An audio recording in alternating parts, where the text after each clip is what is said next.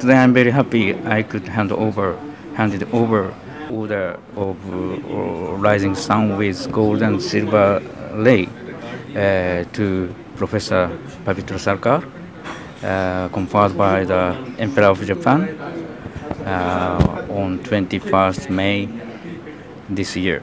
So this is honor him with his contribution for long years for the promotion of friendly good relation between Japan and India. He has been president of Indo-Japan Welfare Cultural Association since 2000, so 19 years now, but even before that, since 1969, when he first visited Japan, actually it's a transit visit, and his proper visit to Japan from 1979, he did a lot for the promotion or understanding of peoples of Japan and India. So actually India, specifically Bengal and Japan has a good connection due to Rabindranath, and today through Mr. Pabitra Sarkar it has become much more stronger.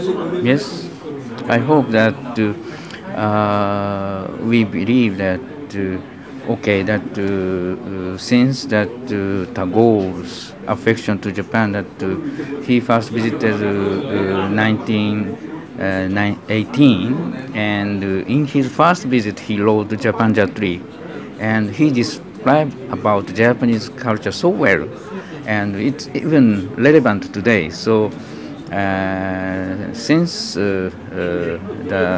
those exchanges or intellectual exchanges between Rabindranath Tagore and Japanese intellectuals or painters of Japan and India, it continued, and today we are trying to further strengthen our relations by promoting the visit of the Bengali people to Japan more and Japanese people more to Kolkata.